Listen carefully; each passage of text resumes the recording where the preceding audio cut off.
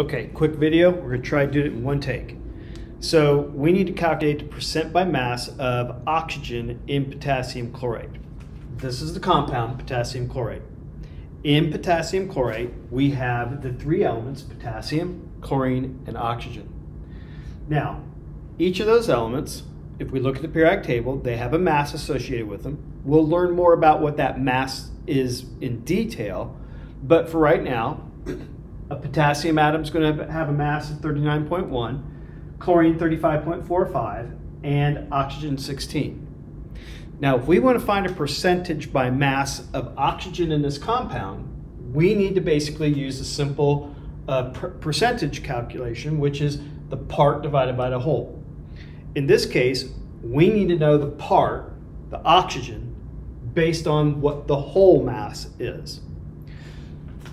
When we go to determine the whole mass for this compound, we need to add up these values here, but we're going to have oxygen 3 times, and that's because there are 3 oxygen atoms in that compound.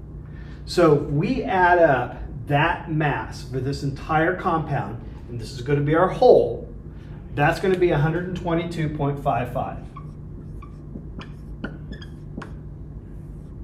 That's going to be in our denominator, and in our numerator is going to go the mass of what oxygen contributes to that 122.55.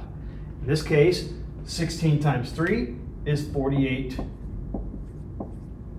So we have our part, the oxygen, divided by the whole compound, multiply that by 100, and we get a percent by mass of 39.17%. And this can be done for any compound.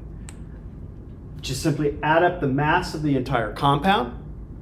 How much does each element contribute to that mass?